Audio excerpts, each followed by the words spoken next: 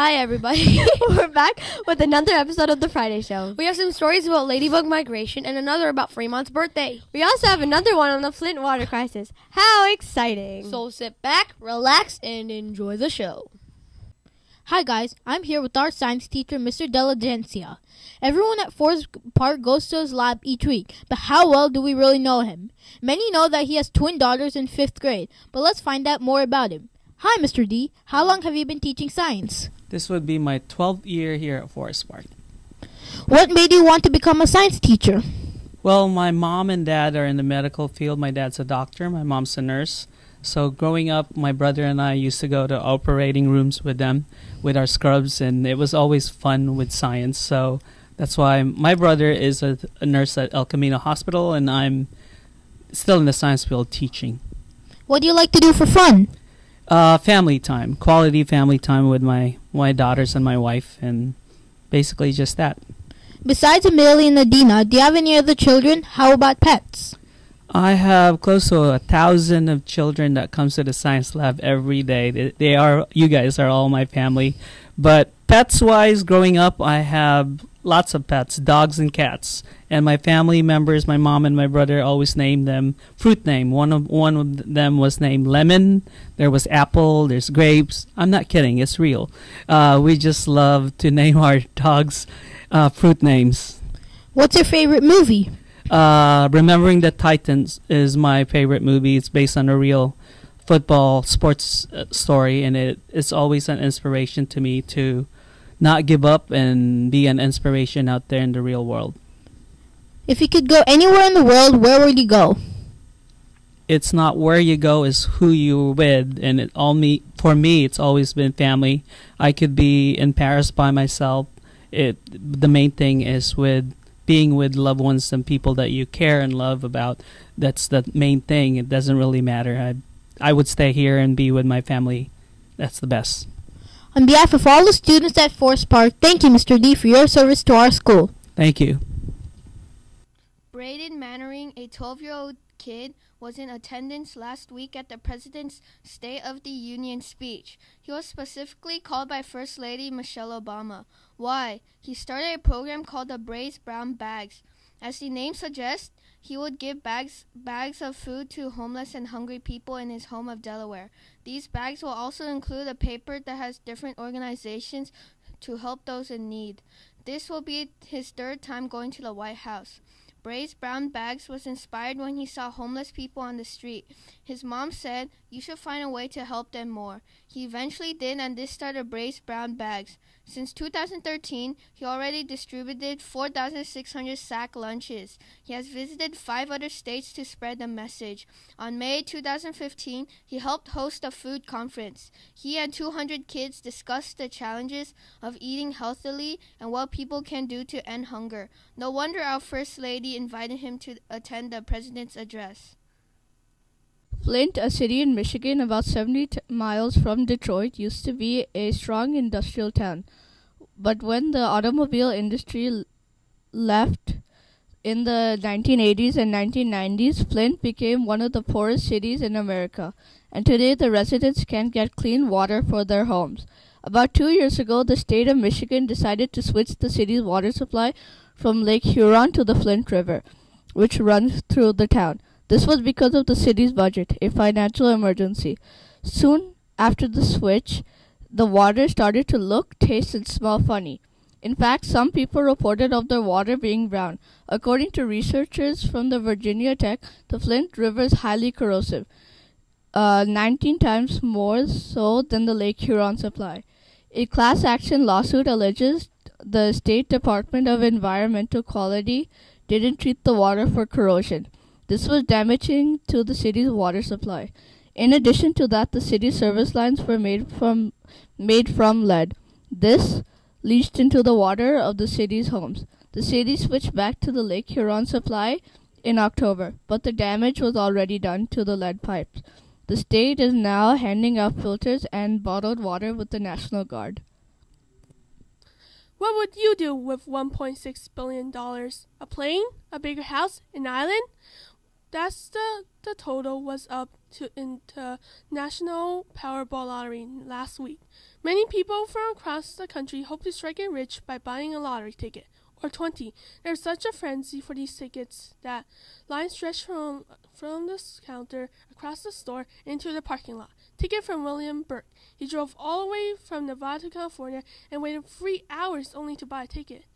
The way the lottery works is that if no one wins the big jackpot, the money rolls over to the next lottery. No one had won in a long time, and the total reached $1.6 billion. Before it got that high, a Fremont man won $779,000. Even though the chances of winning the $1.6 billion were 1 in 292 million, lots of people still want to take a chance. So far, one winning ticket was sold in a city in California, Chino Hills, and 2 other winners were sold in 2 other states. There were 5 more winners who got 5 of the 6 numbers and won big money too. Many people not only want to get the prize, but part of the money also used to buy the tickets also goes to schools. In fact, it generates $1 billion for California schools every year. One woman said that she'll love to win the prize, but she'll also like to support education. On Wednesday night, one anticipation-filled ticket owner said, "Well, I'll feel good if I get this night, but I don't need it at all. Thank you." Did you know that our marvelous city of Fremont was founded on January 23rd? Yep, January 23rd is Fremont's birthday. Fremont was formed on January 23rd, 1956, which means that it is turning 60. 5 small communities joined together on that very special date. There were Warm Springs, Mission San Jose, Centerville, Niles, and Irvington. Any recorded history of Fremont began on June 6, 1795. That was when Mission San Jose was founded by Father Fermin de Lasuen. The first English-speaking visitor was Jedediah Smith, the famed trapper and explorer in 1827.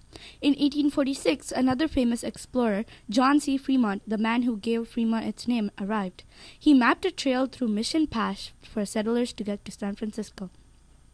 Fremont grew mostly due to the gold rush. Unfortunately, the Great Earthquake of 1906 destroyed most of Fremont's historic sites. From 1912 to 1950, Niles was the home of California's movie industry. Charlie Chaplin, one of the most famous figures in movie business, made many films in Fremont. Fremont is a wonderful town with a rich history. Take a closer look at our town and you will see traces of what it was. Enjoy it for what it is and take care of it. We love FAME at Forest Park. It is a great program that brings art and music to our classes and decorations for our hallways. FAME stands for Fine Arts Mini Experience, and it is only possible because of dedicated volunteers. There are 5 lessons each year that combine an artistic style with a music genre to teach a very cool lesson. The students get to create a piece of art in that style while they listen to music. The Renaissance and Mozart, Impressionism and jazz, cave paintings and drums, or Taj Mahal tiles, and music from India, just to name a few. If your class doesn't have FAME, it's because your class does not have a volunteer. There are many classes at Forest Park that miss out on this awesome program because we are short on volunteers. All it takes is an hour a week, 5 times a year. Thanks to the PTA FAME team, the lessons are already planned for you, the materials are already put together. All a volunteer needs to do is read the lesson beforehand and show up. Your parents can learn along with you. They don't need to be experts. Everyone who volunteers beams about how rewarding it is. Many classes have teams of parents run these lessons to share the responsibilities. If your class is short on FAME volunteers, talk to your mom, dad, cousin, uncle, or really intelligent talking goat, and then let your teacher know. Yay, FAME! With smart technology entering all sides of our lives, it was only a short amount of time before someone invented smart shoes, ones that can be custom built by the owner's choice. Called Shiftwear, these animated sneakers are the idea of a team of entrepreneurs and engineers. The flexible shoes, which will be available as high, medium, and low tops, can be custom made using a smartphone app that is suitable with iOS, Android, and Windows appliances. Shoe owners will have the option of selecting a design from a variety of patterns and animations drawn by artists or to create one themselves.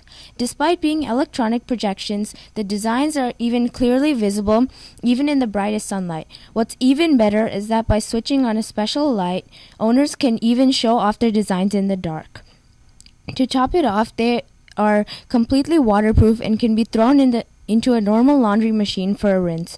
Though the founders will not reveal how the magical sneaker works, they do say that they are simply using current technology to suit their needs. The company estimates that the shoes, which are coming in fall 2016, will range in price from $150 to $1,000 depending on the size of the panels where the unique patterns are displayed. Hi, my name is Sanvi. My name is Peter. We are from Miss Dink's 3rd grade class. We are going to teach you this week's Wolverine character. The word is Dan. It means sunrise. The top part represents the sun. The line underneath represents the horizon. The picture shows the sun above the sea's horizon. Repeat after us. Dan. Dan. One more time. Dan. Share. Thank you. Thank you. Great job, guys. Hi, I'm Mega with this week's Brain Teasers. Last week's primary brain teaser was, a hunter shoots and misses 3 birds on a branch. How many birds are on the branch now? The answer is 0, and the winners are 211, 212, 306, 305, 303, and 307.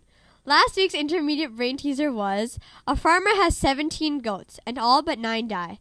How many are left now? The answer is 9, and the winners are 501, 407, 505, 404, and 406. This week's primary brain teaser is, a murderer is sentenced to death.